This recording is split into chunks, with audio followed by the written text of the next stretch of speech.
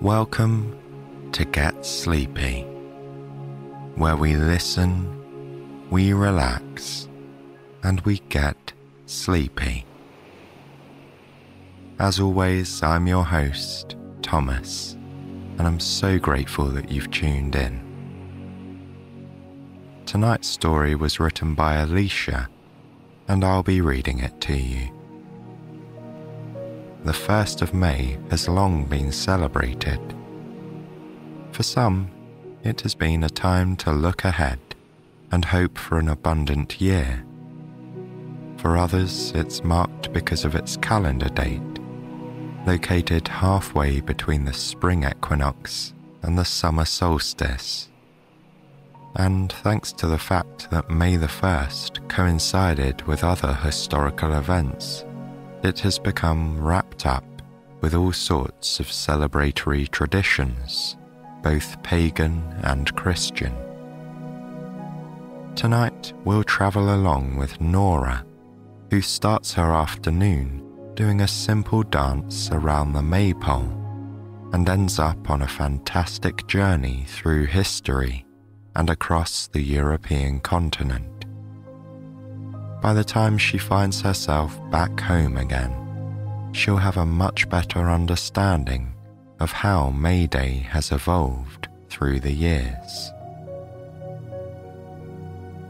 Don't forget that we always welcome your story ideas or any suggestions you might have for the show. You, our listeners, have given us some of our most creative and unique topics and themes, so please do keep them coming.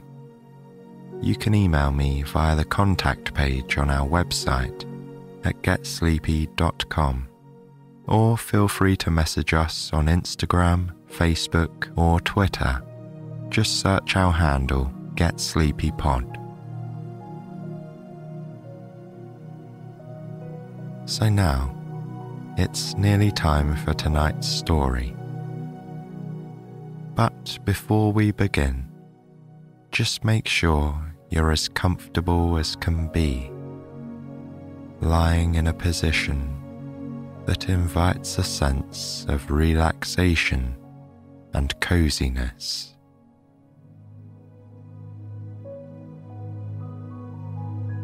Bring your attention right into the present moment, focusing on how your body feels as you rest here in bed.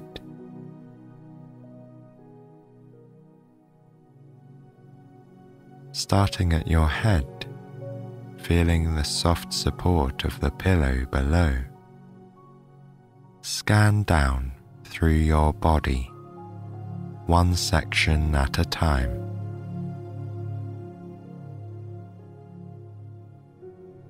As you scan through, try to maintain an air of gratitude.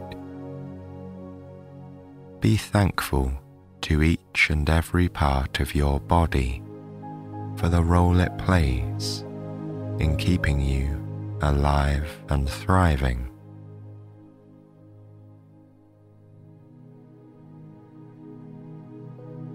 Be thankful too for the support of your comfy bed, giving each and every part of your body another opportunity to rest tonight. This is your time to slow down, to let go of tension and of the thoughts and worries of daily life. While you rest through the night, there is no reason to problem solve or to worry. It isn't helpful right now. So just take this opportunity to be grateful and accept the invitation of rest as you enjoy the comfort of your bed.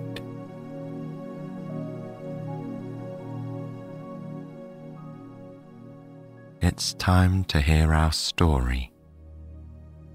So, in your imagination, picture a bright morning without a single cloud in the sky. May is finally here after a long winter, and you've awakened refreshed and ready for a lovely afternoon party.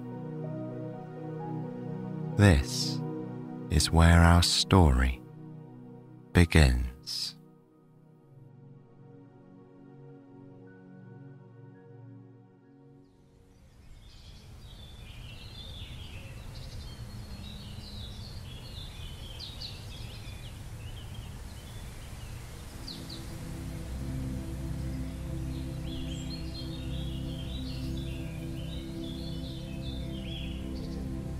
The 1st of May dawned bright and sunny. Although there was still a spring chill in the air, the birds were up with the sun, singing in full force. A light breeze ruffled the tender green leaves that were beginning to fill in the tree branches. When Norah opened her eyes, she knew it was going to be a splendid day. The fine weather was especially important because Norah had been invited to a garden party. Most years, the 1st of May came and went without much fuss. However, her friend Laurie had turned 13 the previous week. She had the marvelous idea to celebrate her birthday with a May Day-themed outdoor party in her garden. The invitation had stipulated festive spring attire, fairies welcome.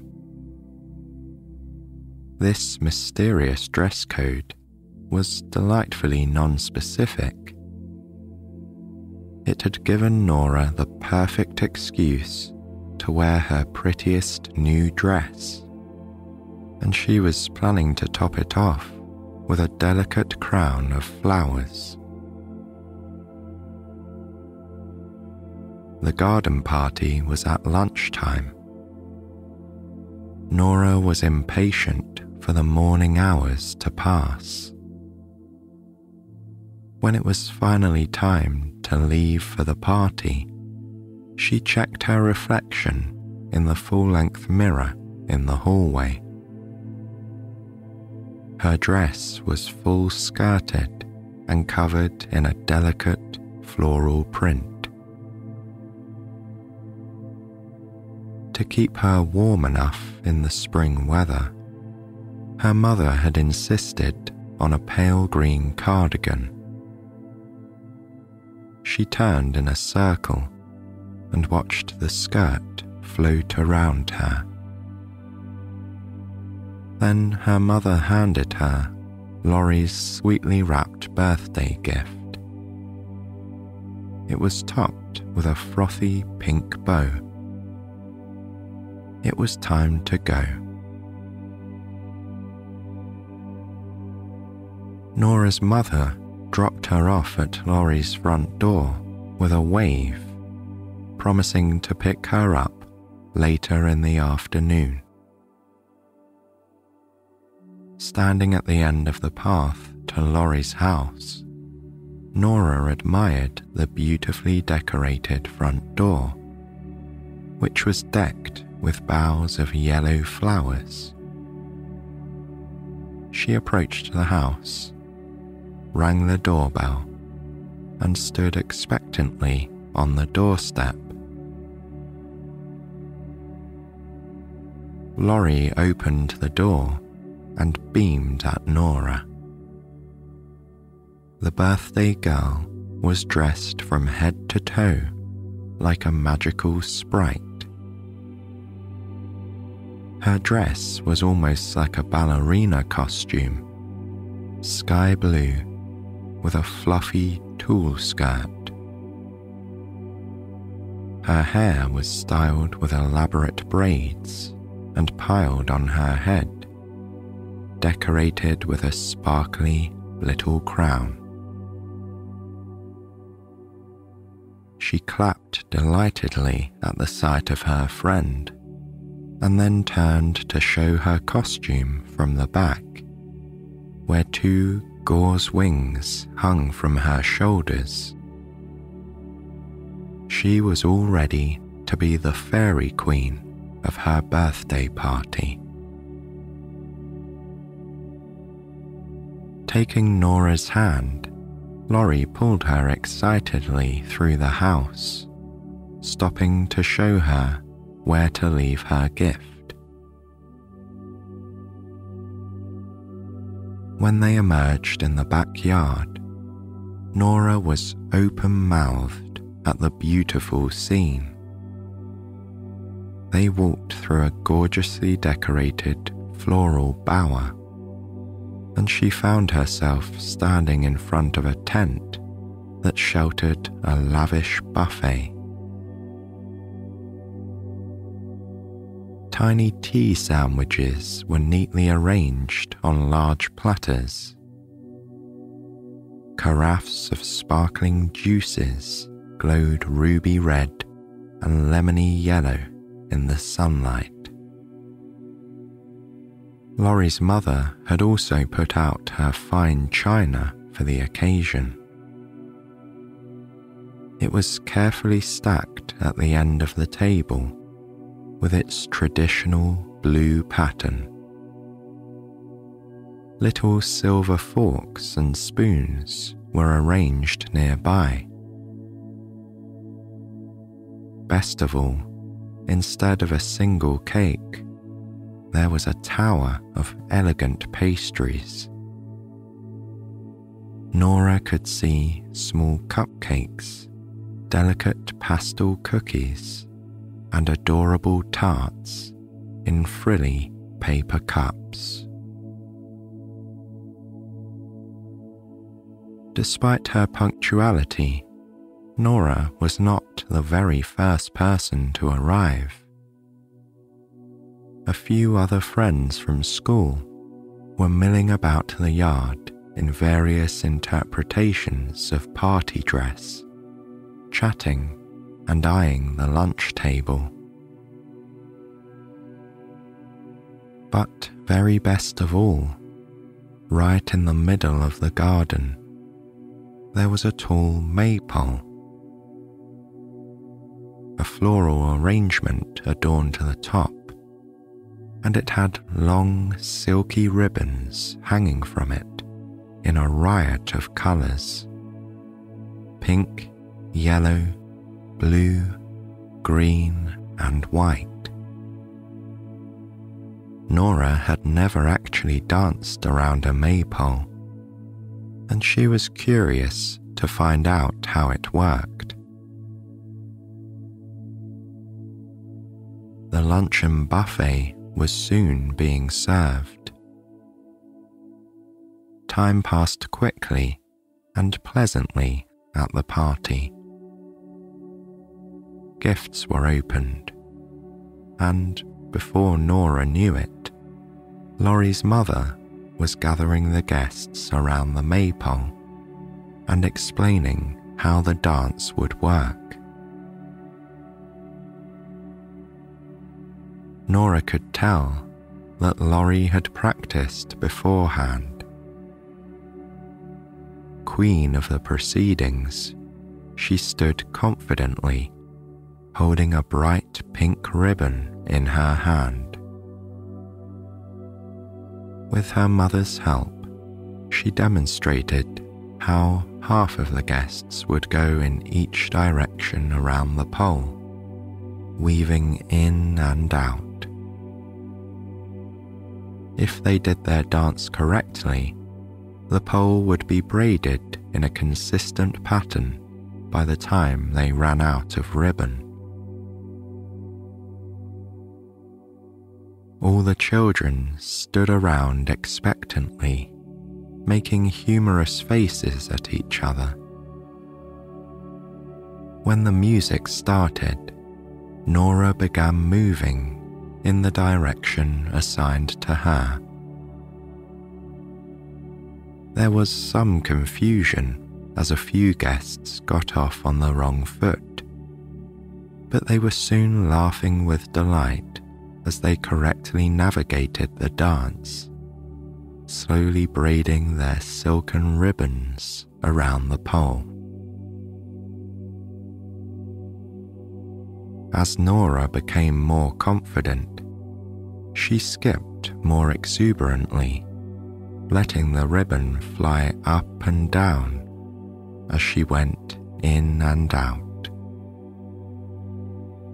The breeze was cool on her warm face as she gathered speed and relaxed into the pattern. There was a lot of calling out as a child here or there made a mistake, but Norah was flying effortlessly through the moment, relishing the sunshine on her face and the music in the air. At that moment, something a little strange happened. The entire party scene faded away, and she felt like time stood still. The sunshine and the wind were still there, but she felt like she had gone somewhere, as if the earth had shifted smoothly under her feet and the scenery had changed. She stopped to get her bearings. When she lifted her head, she couldn't believe her eyes.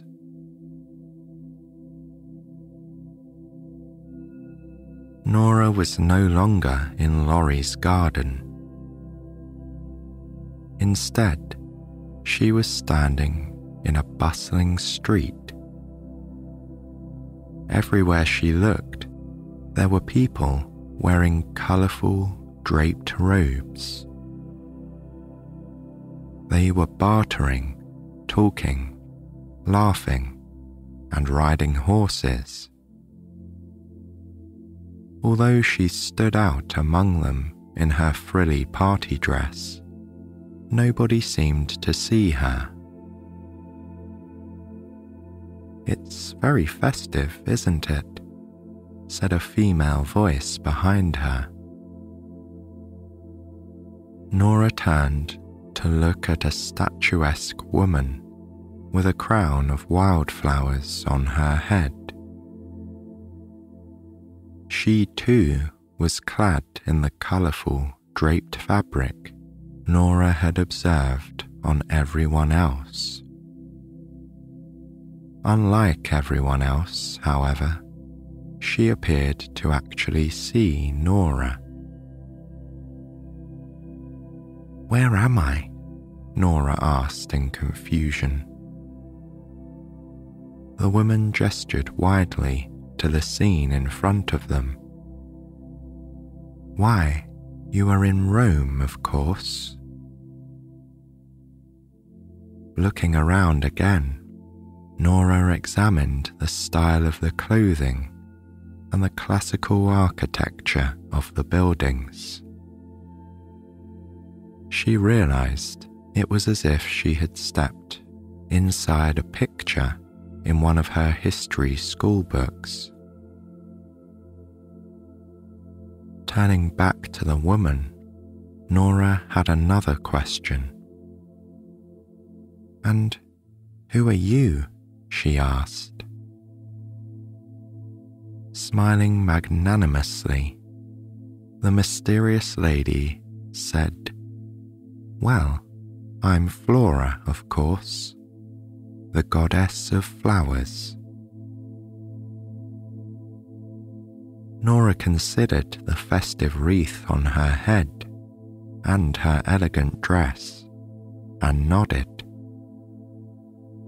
This made perfect sense. The woman pointed to a small building not far away. It had a peaked triangular roof that was supported by several pillars in front of it. "That's my temple over there. You are very fortunate to be in Rome during the festival of Floralia." Norah took all this information in and turned to watch a chariot drive by. The driver was finely attired and important looking, and the horse ran with an elegant gait. As the chariot disappeared into the crowd, leaving a cloud of dust, she asked, "What's the festival for?" Flora nodded, as if this were a very normal question. "Well, it's a wonderful reason to give everyone several days of feasting and celebrations. It's especially in honor of a fertile year to come. Spring is, after all, when the new year of life begins. It's so much fun that it goes on for 6 days, and you've arrived in the middle of it." Norah looked around her, impressed. People of all walks of life appeared to be enjoying themselves immensely. Not far away, some sort of theatrical performance was happening on a large wooden stage. The players were gesturing dramatically, and the onlookers were smiling. From the laughing of the crowd, it appeared to be a comedy. Flora pointed to a massive structure straight ahead and said the center of the activity is the Circus Maximus. Norah looked more closely at the enormous building. It was oval in shape and appeared to be an open-air theatre of some type. People were streaming in and out of the entrances in large numbers, as if some were leaving an event and others were arriving for the next one. Outside, under the stands, the ground level around the perimeter of the stadium was lined with columns. In the open arches of the columns, she could see lots of activity. It looked like perhaps there were shops there. There was so much going on that she hardly knew what to look at first. Just then, a cheer arose from inside the forum. Flora noticed Norah's look of surprise and explained, "There are many different types of entertainments that take place inside the Circus Maximus during the days of Floralia. For example, right now they are having horse races. If you can imagine, up to 150,000 people can fit in there." Norah raised her eyebrows in disbelief. It was true. The stadium was much larger than any she had ever seen before. "Is it just wealthy people?" she asked. Flora shook her head and smiled. "All are welcome at the festival of Floralia." Then she added, "Although it's true that not everyone gets to sit in the best seats." Norah nodded as if she understood. That didn't sound so different from what she'd experienced. When she had been to the theatre with her parents, they were often sitting very far in the back. The goddess started slowly walking, and Norah followed to hear what else she had to say. If you were to stay until night time, she told Norah, you would see many people going to banquets and theatrical shows. They light torches and celebrate all night. There are 6 entire days of games. One year, there was even a tightrope walking elephant. At this, Norah clapped a hand lightly over her mouth, amazed. The two of them stopped to watch a performance of mimes. A small crowd of people had gathered around them. These revelers were wearing humble clothing that looked more ordinary than the fine togas of some of the other people milling about.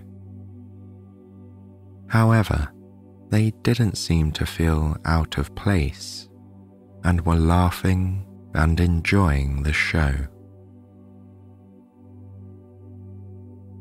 While she stood there, some exuberant people danced by, throwing small beans at everyone. Flora put her hand up as if to ward off the rain of legumes. "What is that for?" Norah asked. "Well, it's to symbolize fertility, of course," Flora responded, laughing. "In order to encourage my blessing, there will be a bundle of wheat brought to my temple on May the 3rd. Then Flora added, somewhat conspiratorially, "I would give them my blessing anyway, but it's nice to be noticed." Norah chuckled at this. She had never imagined goddesses to be so approachable. Another cheer emanated from the Circus Maximus. Norah motioned to the busy scene, saying, "And to think, all we do for the 1st of May is dance around a pole for one day."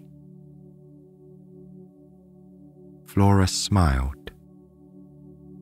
"You know," she said, "there are actually some old-fashioned maypoles around here too." Norah scanned the street. She didn't see any. Noticing her confusion, Flora added, "They are more likely to be found out in the country.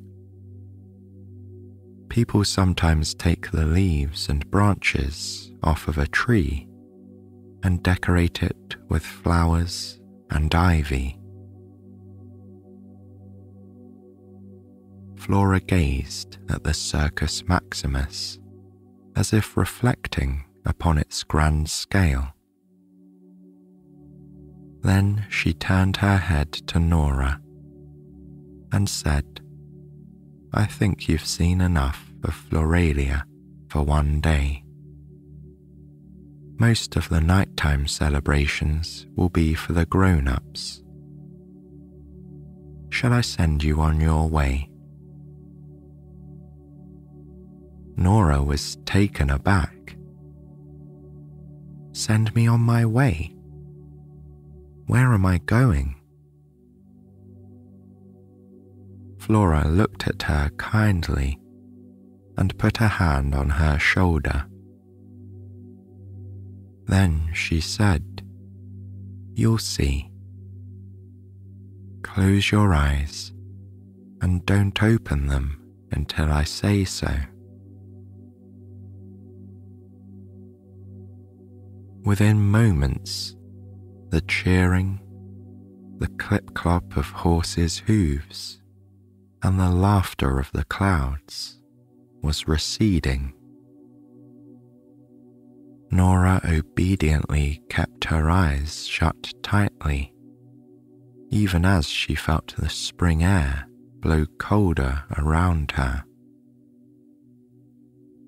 She was standing surrounded by silence when she felt the hand leave her shoulder, and a gentle voice said, "You can open your eyes now."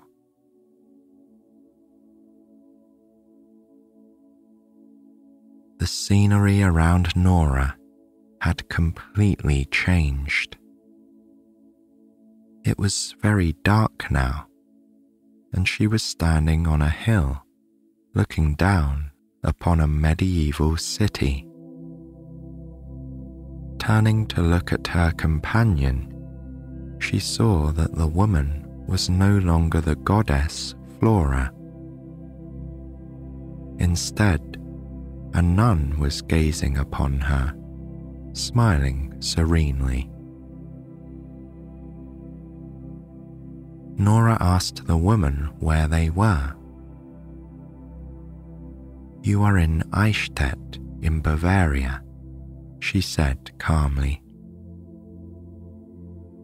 Sensing Norah's confusion, she continued, "I am Walpurga. I'm now considered to be a saint, but I was once an abbess in the 8th century. I studied medicine in England, where I was born, and became a Christian missionary here in Germany. I developed the monastery here into a center for education and culture." Norah was impressed by this story. She regarded the soberly attired woman before her. "But what did you do to become a saint?" Walpurga nodded as if she expected this question. "A lot of people believe that I have healing powers." This made a lot of sense to Norah, but she still had questions. "What does this have to do with May Day?" Walpurga shrugged. "The date of my canonization as a saint happened to be May the 1st. People were already lighting bonfires the night before May 1st as a symbolic protection from witchcraft. Somehow, my identity became linked to the fires, and now there is a traditional belief that I can also ward off witchcraft. Now, St. Walpurgis Night is celebrated in many countries on the evening of April the 30th, although the traditions vary." Norah rubbed her arms. She was feeling a bit chilly. It was as if Valpurga could read her thoughts. She said, "It's quite cool, and there's not much to see here at the moment, is there? Come with me. I'll show you where some of the festivities are underway." Obediently, Norah accepted her hand and followed her a few steps into the dark. They had walked only a short distance when they saw a blazing bonfire up ahead. There were people around the fire singing songs. The red and orange flames danced wildly, casting a flickering light on all the people standing around. Some children were holding green branches. Norah overheard one of them being praised by a parent, who said, "That will be perfect to decorate the house." Norah turned to look at Valpurga, who was smiling at the fellowship around the fire. "This is one of the simpler traditions," she said. "In later years, in other countries, the celebration becomes far more elaborate." This made Norah curious to hear more. She tilted her head inquisitively and waited for Valpurga to continue. "Finland is an excellent place to be for Valpurgis," she added. "In fact, I hope it's not prideful for me to tell you that Valpurgis is one of the 4 most important festivals of the year there." Norah raised her eyebrows, impressed. The nun folded her hands into her robes and continued. "The event begins with elaborate carnivals on the night of April the 30th. In the morning, fancy picnics are set up in public places, and the celebrations continue with lovely food and drinks. Groups of friends fill the public parks, laying grand picnics. Under the blossoming trees, they feast, often on white tablecloths and with candelabras and fine dinnerware. Then the nun said, rather sternly, "Of course, I don't concern myself with these lavish things." But she added, "Students are especially prone to take part in these festivities, and some of them do get up to mischievous hijinks in honor of the holiday. But it's all in good fun." Norah was delighted by the picture in her mind and was eager to hear more. Valpurga continued. "In the Czech Republic, it is traditional to search for a blossoming cherry tree and to kiss a lady underneath it at midnight." Valpurga pretended not to be surprised that Norah was looking scandalized. She continued, "I'm just telling you about the traditions. I didn't create them." Norah giggled. She liked this very candid nun. The two of them stood quietly for a moment, enjoying the crackling bonfire and the strains of the lovely choral singing from the crowd. The sparks rising into the darkness were mesmerizing, and Norah found herself sinking into a mild trance.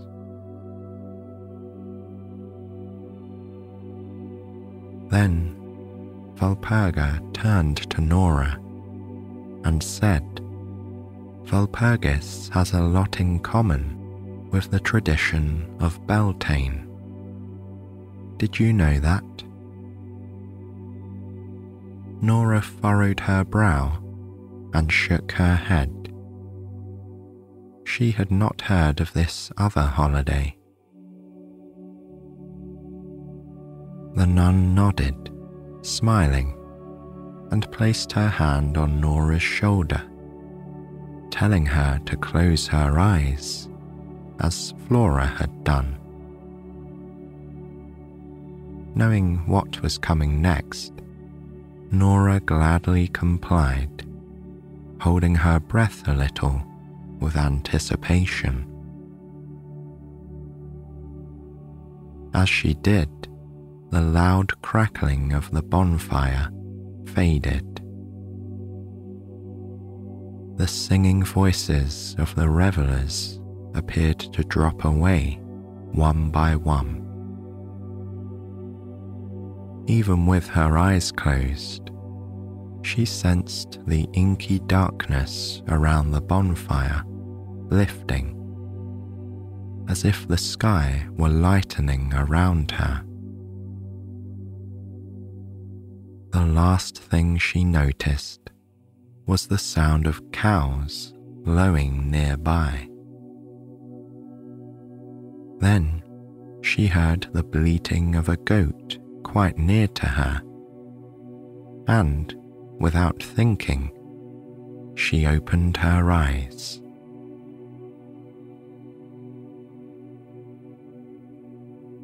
Norah was surprised to find herself standing in a farmyard. The animal noise was coming from a white goat that was stood a few feet away.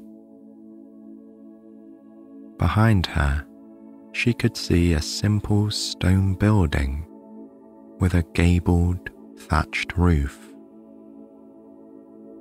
The windows and door were both decorated with yellow flowers. Norah noticed that the lowing of the cow was coming from inside the building. It occurred to her from her history lessons that this house might be a byre, which meant the people and animals were under the same roof. Turning in a circle, Norah could see rolling green pastures in every direction, dotted with a few similar dwellings. Has the neighbour got smoke coming from his chimney yet? This strange question, in a dulcet tone, came from someone now standing in the door of the cottage. It was a girl about her age, dressed in a homespun skirt and blouse.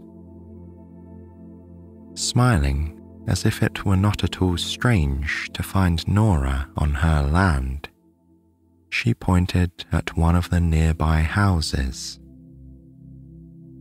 There was a small curl of smoke emanating from its chimney. "Mother is very superstitious," the girl said. "At dawn during Beltane, she doesn't like to light our fire until the neighbour's fire has been lit first." Without waiting for Norah to react, the girl skipped towards her with some excitement. Of course, she continued, there will be lots of fires soon. Grand bonfires will be lit on the hillside so that the farmers can drive their cattle between them.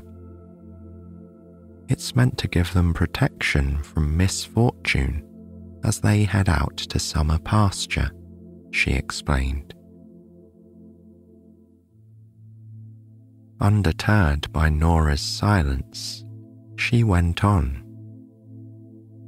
And then everyone will douse all their household fires, of course, and relight them from the Beltane bonfires. Winking, she added, one can never be too careful, right? Norah nodded emphatically. She certainly could not disagree with such a philosophy. The girl accepted this as sufficient.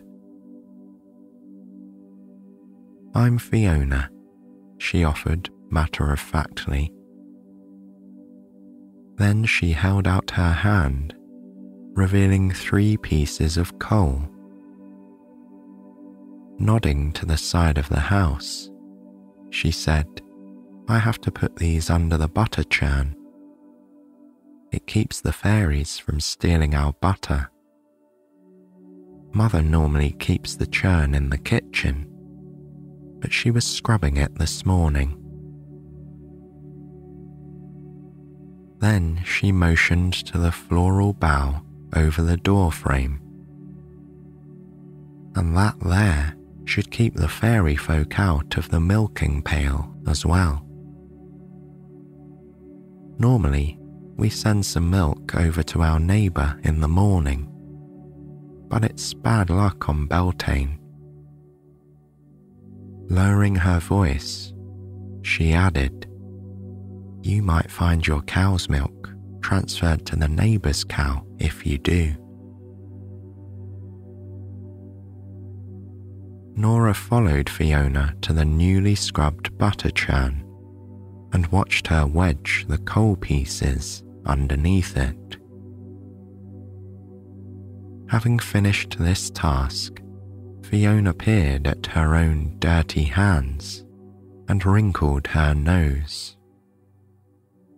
I'm going to go and wipe these on the wet grass. I can't very well show up at the celebrations like this, can I? Laughing at her own joke, Fiona tripped across the farmyard to the nearby grass and began wiping her hands there. As Norah followed, Fiona looked over her shoulder and said, Did you get some of the dew this morning? Norah was perplexed. Dew? She asked questioningly. Fiona stood and put her freshly wiped hands on her hips and made a skeptical face. Did you miss the chance to take some of the Beltane dew from the grass and put it on your face? Then, as if passing on a secret, she leaned in and lowered her voice, saying, All the girls know that it's likely to increase your beauty. If you want to catch anyone's eye at the feast, it can't hurt. Norah looked at the grass doubtfully. Then she peered down at her frilly party dress. She thought she would look quite out of place here at a Beltane feast. Just then, a woman called Fiona's name from inside the house. Fiona looked at the doorway and as if a clock had struck the hour, she appeared to realize it was time to go. Nodding at Norah as if it were the most expected thing in the world, Fiona said, "Time to go then. You'll want to be off. If you'll close your eyes for a few moments, you'll find yourself where you need to be." Quite used to this routine by now, Norah did so without delay. Again, the early May breeze blew lightly around her. Just for a moment, she soaked up the smell of the fresh green grass and the straw scent of the farm. The goat bleated again somewhere nearby. Then she sensed that Fiona and her thatched byre had disappeared. She waited patiently to find out where she would end up next.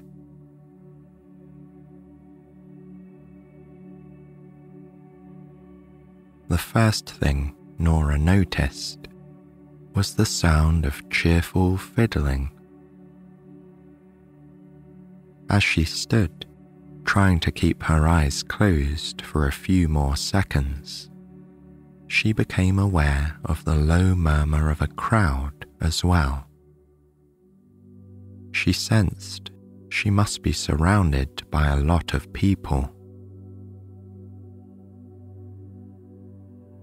Slowly opening her eyes, she saw that she was standing on a village green in the middle of a party.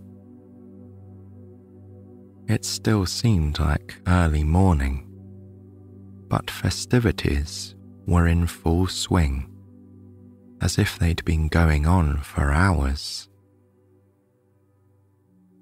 Looking around her, she saw revelers talking, laughing, and eating. "Calan Mai is quite a scene, isn't it?" said a woman's voice behind her.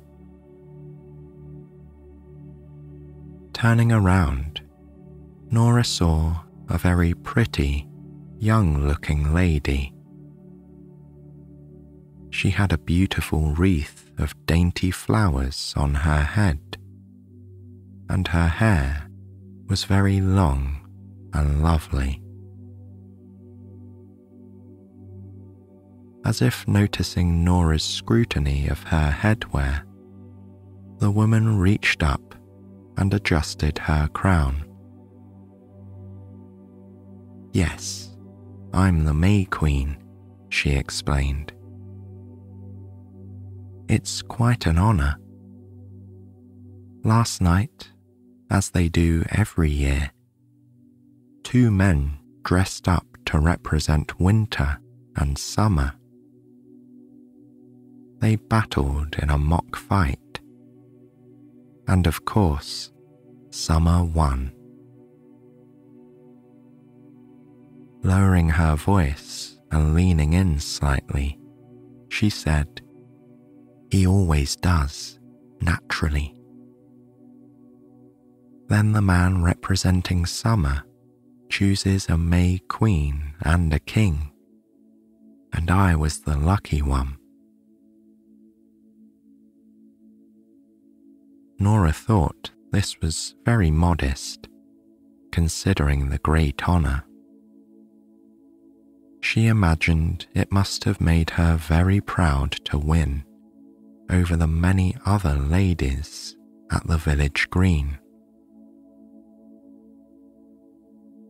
Norah's conversation with the May Queen was interrupted by loud caroling nearby. A group of singers were serenading people at their doorsteps, many of which were decked with boughs of hawthorn. In each case, they were being warmly welcomed, and they were rewarded with food. Norah and the May Queen stood watching them. They had their own harpist walking around with them, and they were quite good.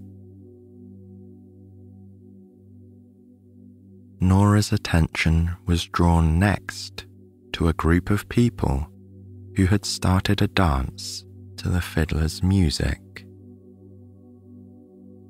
They were moving in pairs, and the ladies had colourful ribbons in their hands. Forward and backward, in and out, and circling around their partners, the dancers gaily stepped to the music without making a mistake. Onlookers clapped in time and shouted out encouragement and jokes. The May Queen shook her head at the dancers with a sigh. I must admit, I'm rather tired. Everyone's been celebrating since the fires were lit last night. Most of them haven't been home to their beds. Norah thought for a moment that she could understand how they must be feeling. She was getting pretty tired after her long trip, visiting all these strange places. She had to admit, however, that Calan Mai seemed to be an awful lot of fun. It was certainly more raucous than Laurie's garden party.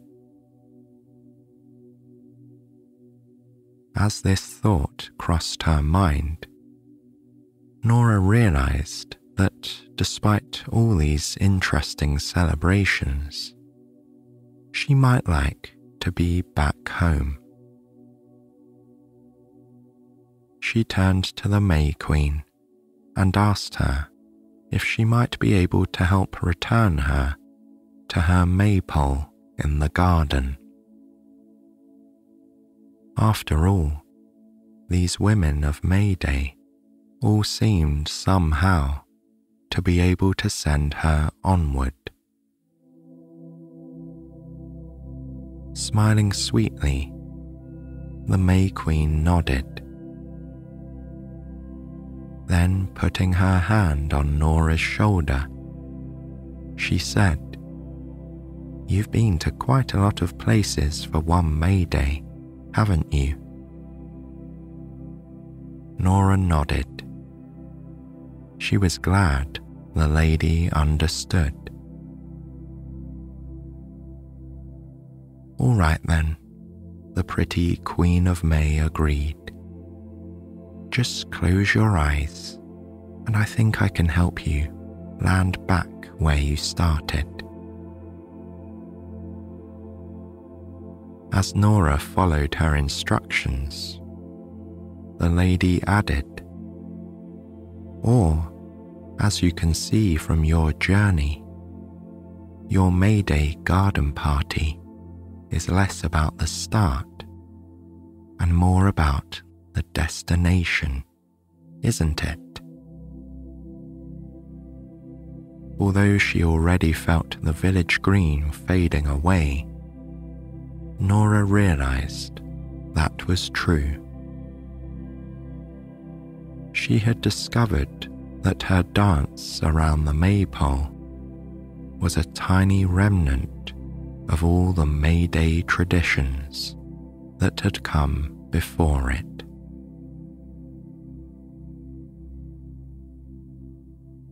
Then the spirited fiddler's music was gone, and she once again heard the tune that had been playing in Laurie's backyard.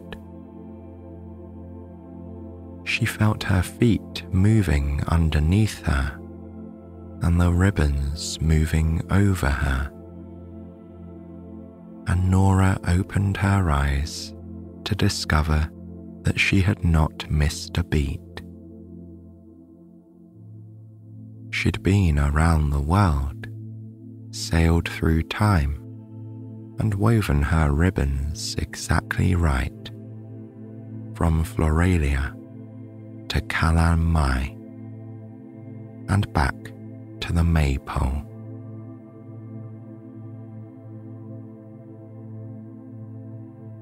That night, with the party long over, Norah sank gratefully into her soft and cozy bed at home. She couldn't remember when she'd been this tired. Her mother had left her window cracked just enough to let in the early May breezes, but to keep out the late spring chill. Sighing deeply, Norah leaned her head back into her pillow and gazed at the floral wallpaper in her bedroom. She didn't normally think much about it, but now the sprigs of little buds that decorated her walls took on a new meaning. They made her think fondly of Flora and the May Queen. They brought to mind the doors of cottages, cheerfully defending their inhabitants from unruly fairies. They meant that winter had given way to summer, and that the cows would return to the abundance of the pastures.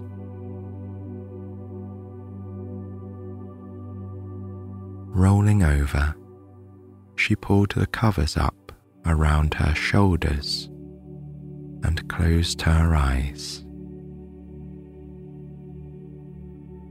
And as she drifted off to sleep, she saw brightly coloured ribbons weaving in and out, in and out.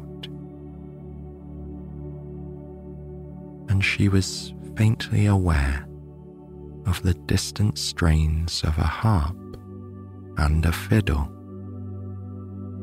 floating on the breeze.